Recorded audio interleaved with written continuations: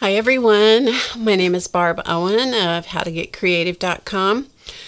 And so I was just sitting here in my studio and I thought maybe I would record another podcast episode. So that's what I decided to do. Got on my studio clothes, which I'm sure you've seen me in many times, including my 1993 t-shirt. Because there's just no reason to mess up decent clothes. So anyway, yeah, so I've been asked this question a number of times, and that is, how did How to Get Creative get started, and what is it? And so I thought, oh, all right, we'll just use that as this jumping off point for this episode of this podcast. And the podcast is just about, it's just kind of an informal time of letting you get to know me a little bit more, free from streaming or classes or what have you. So anyway, we're just going to get into it. So I've been a creative person all of my life. My very, very earliest memories are being creative as a little kid. I was the tail end of a bunch of kids, and the next one to me was 8 years older than me, so I was kind of on my own a lot, which was a big advantage because I got to entertain myself. And so I taught myself how to do lots of things. And I was an avid reader, loved to read books and magazines and all kinds of, whatever I could get my hands on as a little kid. And because of that, it sparked an interest that has stayed with me my whole life, and that is loving to learn and loving to make things. And the third thing is loving to share it with other people. So really those are the three main components in my artistic journey. So when I was little, I loved dolls. Always loved dolls. They were my world. They are how I learned to sew, because I learned to sew making clothes for them and all that kind of stuff. And I loved getting a doll every year for Christmas. That was just like, this big highlight of my life. And I looked forward to that every single year until one year my mom told me I was too old for dolls. And I'm like, aw, because I didn't know you could get too old to have a doll. But that really stuck with me a lot. And so I didn't receive any more dolls. And although I kept all the dolls I had, I never did anything with them pretty much after that.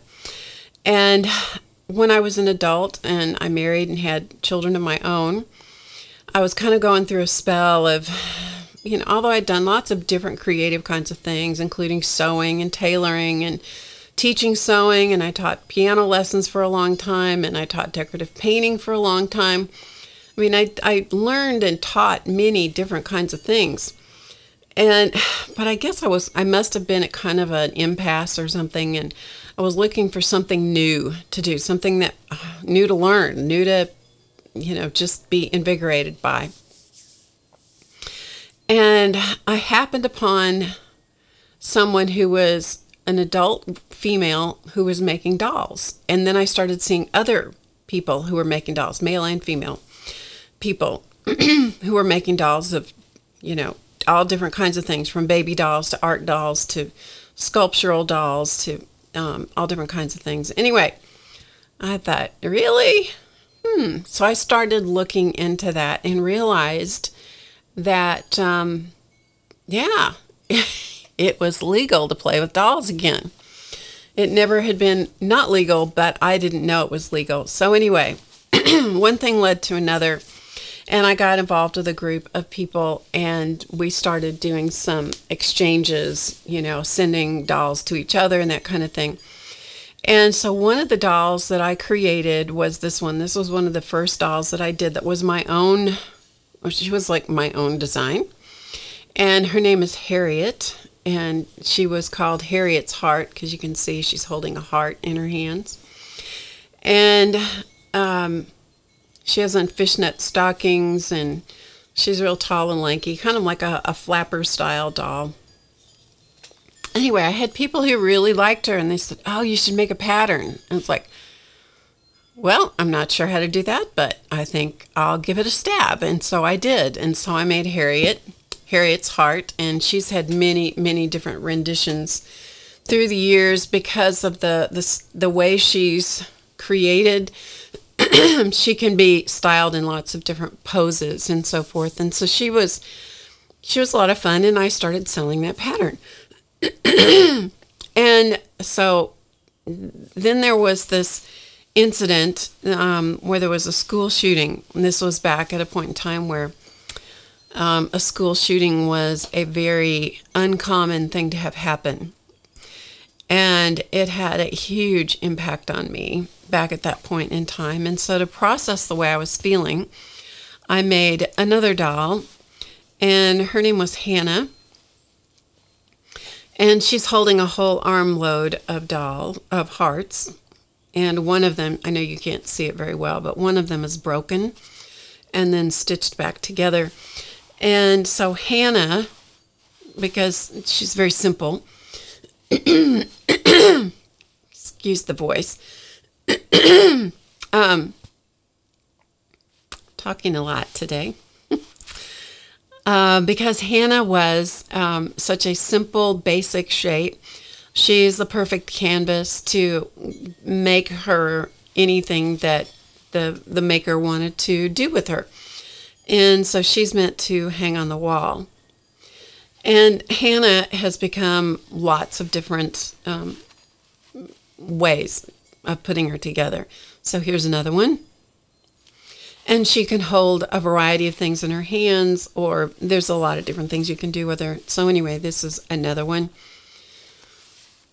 And so this is all Hannah. And so the name, I turned her into a pattern, and she was called Hannah's Heart. So we had Harriet's heart and Hannah's heart. And so, of course, it seems like there should be a third one.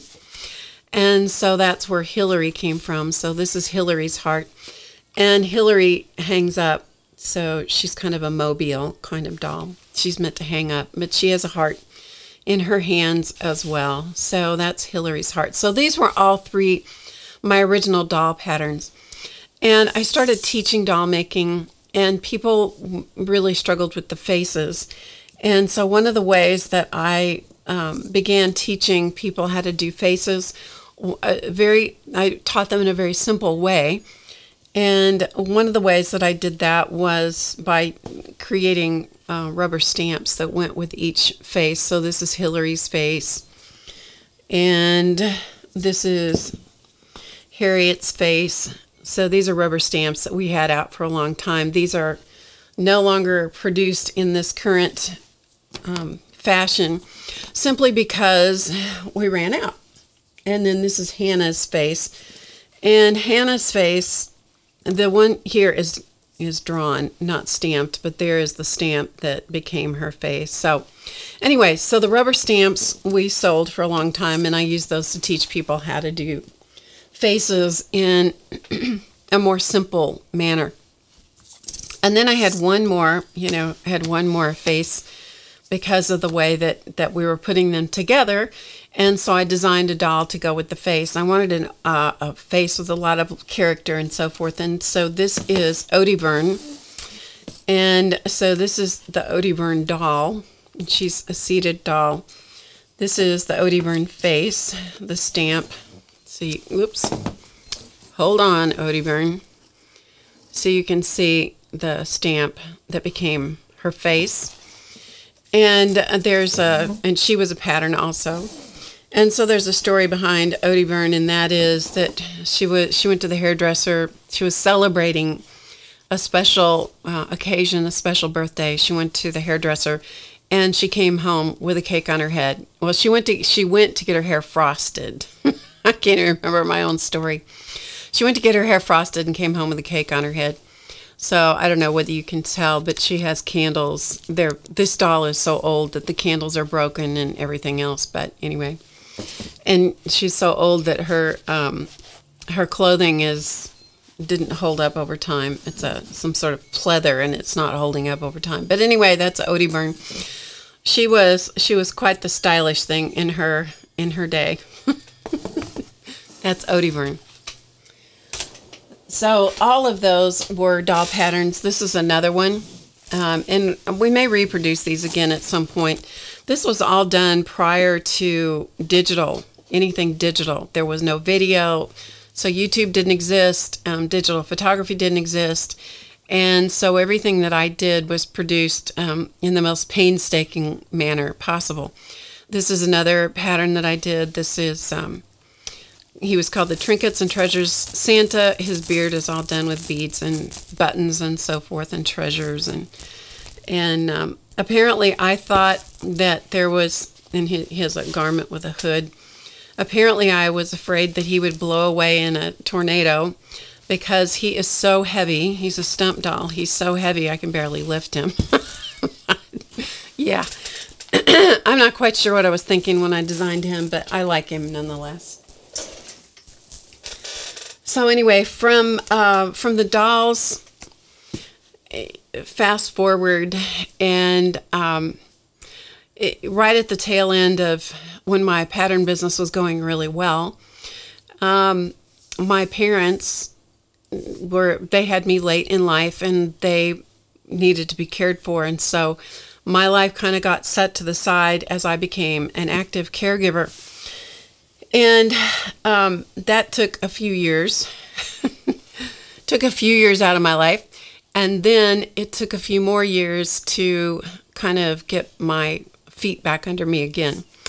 And during that time where I was having a pretty rough, honestly, I was having a rough time getting my traction and getting my feet under me, and just trying to regain some sort of who was I, kind of, you know, who am I now? Because I've been this all-encompassing caregiver, and things didn't go well toward the end of that, and I was like, you know, trying to, so I took a massive psychological hit, and I was trying to figure out how to, you know, kind of get my feet back under me. And my son knew that I was a journaler, and I had always been a journaler. Well, I won't say always, but from the time I was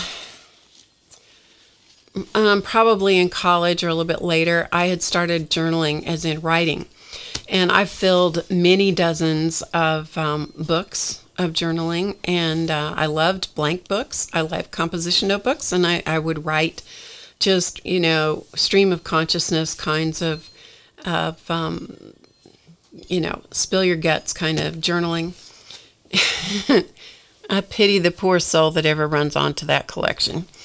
Anyway, they're going to think this person was totally crazy. And they're probably right, but nevertheless.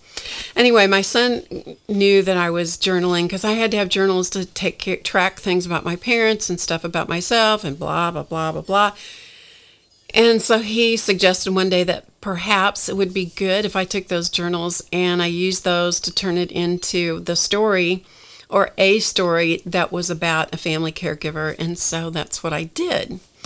And so this became, this is the result of the journaling. And this is the result of a bazillion hours of translating scribbles of journals into the story that's centered around my caregiving experience.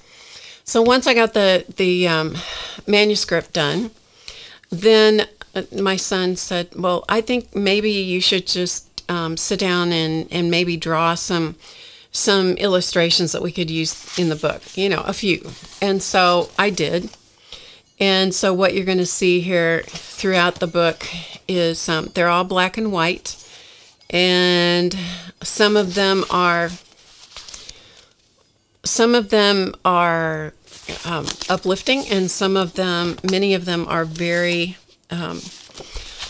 you know, sort of gut-wrenching. And but all of them are honest, and they are very honest with where was I, and what was I doing, and what was going on. This is a You probably can't see it very well, but this is a whole pile of art supplies and fabric and so forth. And so I just illustrated, I just drew whatever, you know, whatever seemed to fit. They're all black and white, as I said, and one of my friends who had a copy of this book she took the book and she took colored pencils and colored in all the images, which I thought was such a great idea. I mean, just such a great idea to do that. So anyway, just showing you some of them. So the book is illustrated throughout with images that are based around the text and the whatever was going on in the story. So that's just a few of them. So we got that all done, got the book printed, you know, which, you know, you can see it's a big thick book. It's large. It's not super large print, but it's large enough that it's easy to read. And I got all that done, and it was a very cathartic, very healing kind of experience. And I'm thinking, oh, yay, we're done. And even the image on the front cover, I did. This is done out of colored pencil and, I don't know, watercolor, I think, or something. I don't know. It's been too long ago. Anyway, so it was all done. And I was thinking, oh, this is great. It's all finished. And my son calls me and he said, well, we want to turn this into an audio book now. Like, okay, cool. Well, he's in the entertainment industry, and I'm thinking he'll do the book. And oh, no, he wanted me to do the book, the audio version. So we did, and so yeah, that took several months, and he directed and produced it, and he was very patient with me. Because it's one thing to live the story and write the story and do the images for the story. It's a whole other thing to say the words out loud from the story. And I am not a professional actor, and so it was a challenge. Anyway, from that came the audio version of the book. This is the CD version. It is the CD version is 6 CDs, 6 audio CDs. It is an unabridged version of the book, but there's 6 CDs. Also, this is done in, we did it on, it's available on audible.com. This is available at Amazon. The CDs you have to get from me, so you have to get those from the website, How to Get Creative, in the shop. And the music that's on here is all original music by my son. So it truly was for my family a labor of love to share and encourage other family caregivers. And along the way, it provided a space for me to kind of put an end to a very long and difficult several years. And so anyway, that was where that came from. So as a result of that, let's see what happened next. I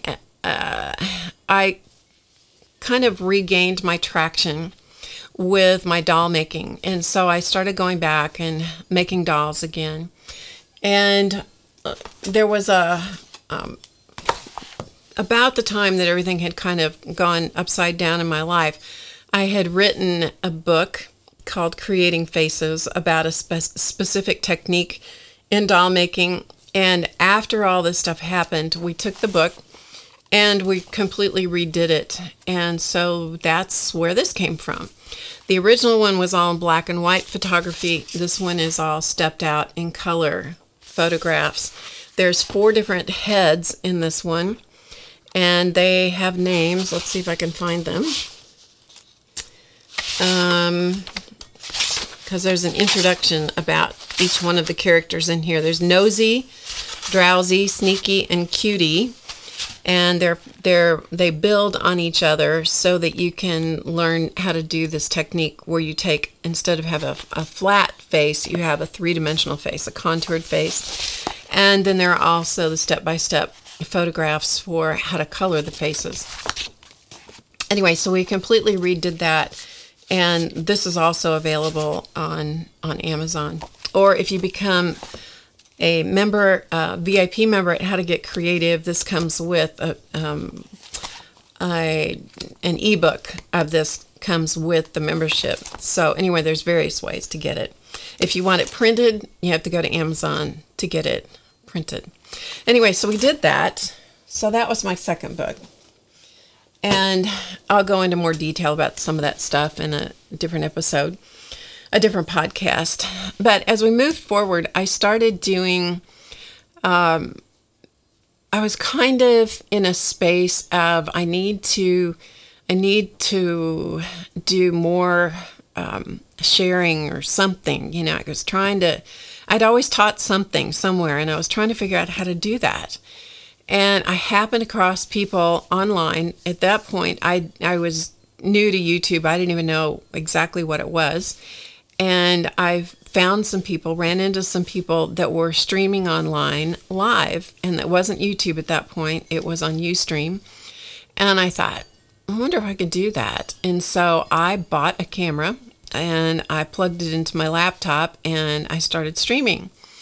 And kind of got my feet wet with the whole concept of streaming and talking to a camera and talking while I was creating and that kind of stuff. And I was just doing it for fun, you know. And my son somehow found that I was doing that. And so he decided that maybe it was something worth pursuing. And so we started talking about it, and he said, I think you should really explore this. And so I started doing a little more and a little more, and we ran a sample did a sample online course, and that went okay. And so then we tried something else, and that was okay. And it was just like one thing led to another, and How to Get Creative was kind of rumbling in the backs of our minds, particularly in his mind. So this is one of the things that I did when I was streaming in those early days of streaming. This happened to be a kit that I'd had for years and years. And I took the kit and then, you know, revamped it and made it my own. And so the pieces were wood, so they're painted. His face is painted. He's kind of a Father Christmas style guy. The fabric for his pants is all printed on the jelly plate. So that's all jelly plate printed. And then I put him together and he sits, you know, he's kind of a funny looking old guy, but he was one of the things that I streamed early back when I was just getting going. And so we started talking about how to get creative, and we named it. And then I started recording classes, and we named categories of all the things I was interested in. And so that's why we have this broad range of things on the website. And so we have everything from paper to art journaling to art supplies, sewing, needle sculpting, doll making. It just goes on. And simple jewelry making and things like that. So it's a broad variety of subjects, because that's what I like. That's me. I like to learn all different kinds of things, and I love to share what I learn with other people. So the first 12 classes that we had, are my favorite 12. Actually, it's my favorite 12 of all the original stuff I did, we put on YouTube. So there are 12 original classes on YouTube for free that anybody can watch right here on my channel. And that includes paste paper and locker hooking and art journaling and just introduction to scissors and, you know, stuff like that. There's 12 classes there. And then I began recording more and more classes for the website. And we came out with, well, here's one of the classes. I'll show you. This is one of the classes. She's a simple doll technique. People love her hair. And her face is the Hannah stamp. So I'll show you.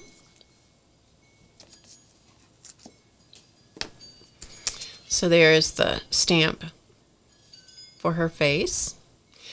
And so she is a class on the website, a 2-part class on the website. And then I began exploring the concept of the muse, because my muse was dried up, and she dried up and blew away at one point in time. And so we created a course that was named Mining Your Muse. And although it uses forms and dolls, if you will, it's really about mining, finding that creative traction again. And so here are some of the forms from that course. So this is one. Here's another. Almost all of the classes in the Mining Your Muse course involve using a sewing machine. I think there's one. Is there one or two that don't? This one, the body can be hand stitched. Anyway, so these are just some of the forms. But everyone that goes through that course comes out with different muses, because it depends on where they are and what's going on in their lives, how those muses express themselves. So anyway, that's a whole course. That's different from the regular classes at How to Get Creative. And then we have the VIP class. They get a class every month that's a private class for them. This was one of the classes. She's called the Miss Finkel. She's a pincushion doll. And not everything is dolls, but there's an assortment of dolls, because the figure is so important to me and my artistic development. Well, as I said, journaling was a big deal for me. And through my exploration online and stuff, I kept hearing about art journaling. I didn't know what it was. I assumed it was something that wasn't for me, because art journaling, you must have to be an artist to do art journaling. And I don't know, one day I thought, oh, I'm going to have to try this and see how it goes. Well, I bought a book, or maybe I had it on hand, I don't even remember, but I bought this book, or had it, and I thought, well, I'll just start, because a book's a book, right? Well, this is a sketchbook, and this was definitely not the right kind of paper to work with, because as you will see when I lift it up here, you see how it's pulling apart. It's not the right kind of paper for all the stuff I was doing on it, and it was a terrible choice of paper. I've learned a lot since those days, which was years and years ago. But this is still one of my very favorite journals, and this is my book of positive words. And so, like, those are all the A words. And so I still add to this sometimes. When I find a new word that I really like, I'll add it to, I'll go, oh, that's a good A word, so I'll stick it in my A page. And the B words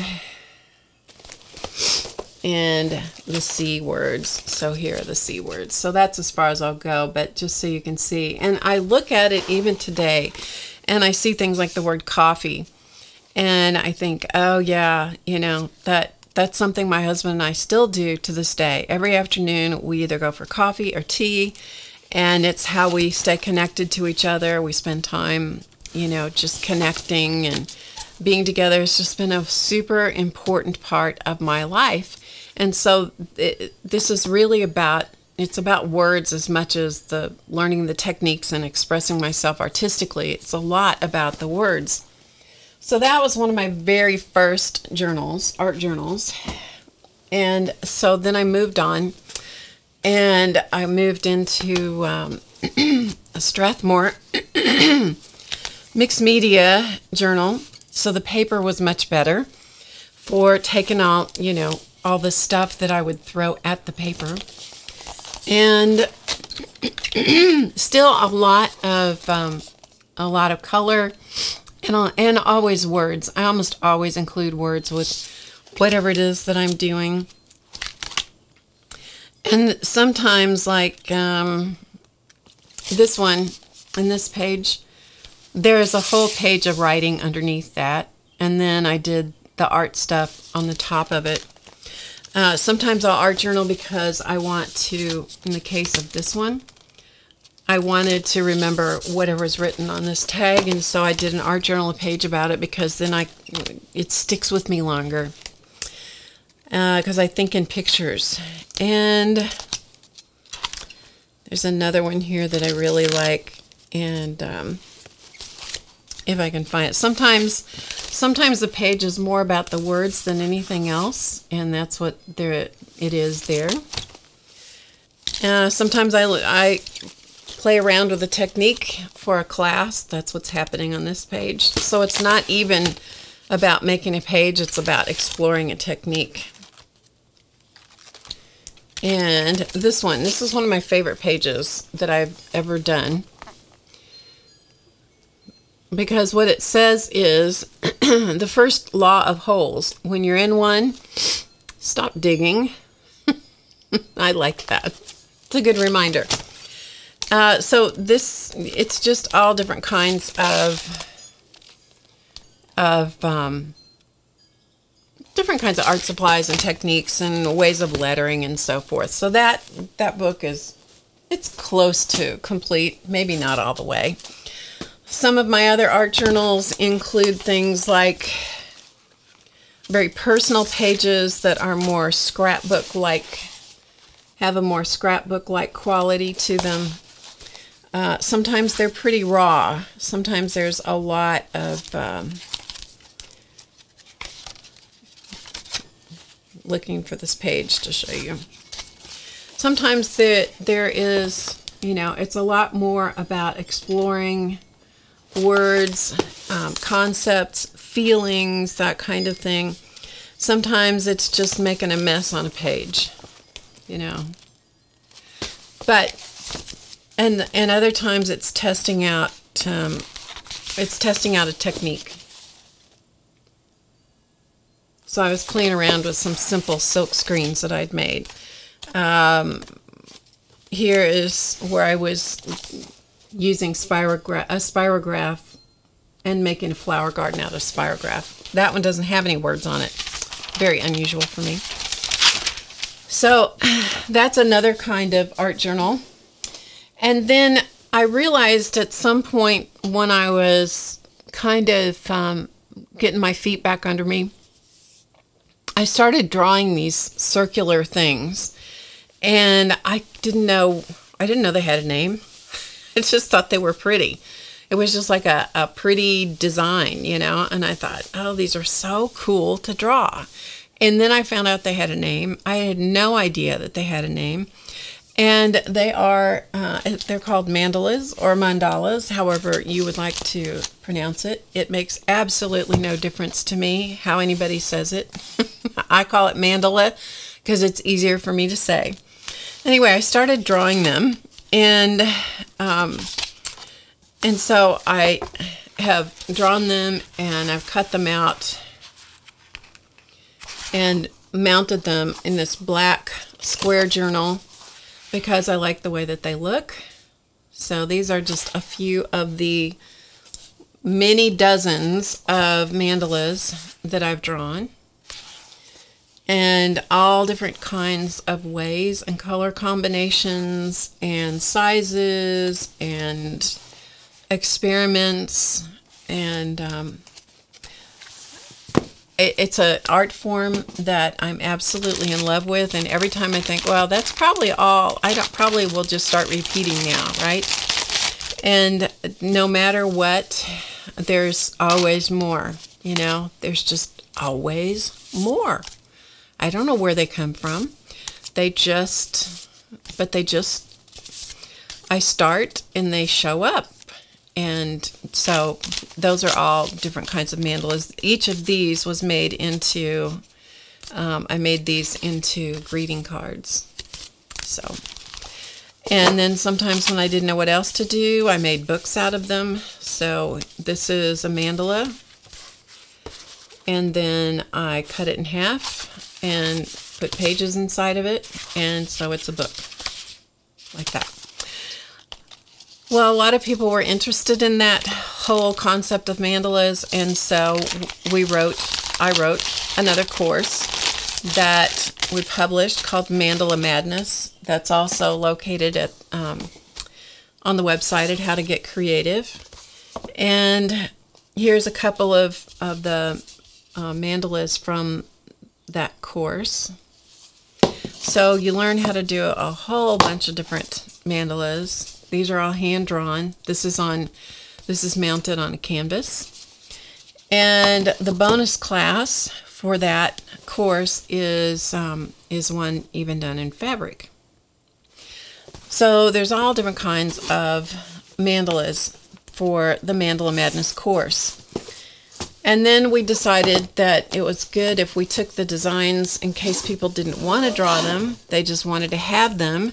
We took a lot of the mandalas that from some of those that I showed you, and we drew them so that you could color them yourself. And in this book, which is Mandala Melange version 2.0, because there was an original Mandala Melange, in 2.0 it has 30 designs, where the original book had 25, so this one has 30 designs in it. This is an ebook. And then we had so many that we created Mandala Medley. So this is another 25 designs. So there's one. I know they're a little hard to see with the light, but it'll give you an idea. I'll show you a couple. And so there's another 25 designs in that. That's also an ebook. And then we have one ebook that's free. There are 5 free designs in it, and it is called Mandala Madness. And Mandala Madness is, I'll show you one of the designs from that. So this is a free ebook, so you can download this one for free. And then there's some other cool things coming down the road from Mandala Madness.